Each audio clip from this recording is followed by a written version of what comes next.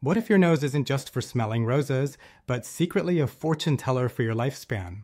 Sounds wild, right? But get this. Those tiny olfactory receptors, the ones that help you sniff out pizza, they're not just in your nose. Nope. They're actually all over your body, playing a much bigger role than just detecting scents. Think of them as tiny biological sensors. And here's the kicker. Their function is surprisingly linked to how well you're aging. Yes, your sense of smell can be a secret indicator of your overall health.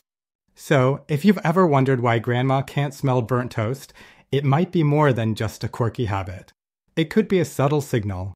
Research shows a clear connection between olfactory function and longevity. A declining sense of smell isn't just an inconvenience, it's a potential early warning system. Want to dive deeper into this incredible science? Discover how your nose might be whispering secrets about your future health. We'll explore the fascinating link between your sense of smell and your lifespan, and what you can do to potentially boost both.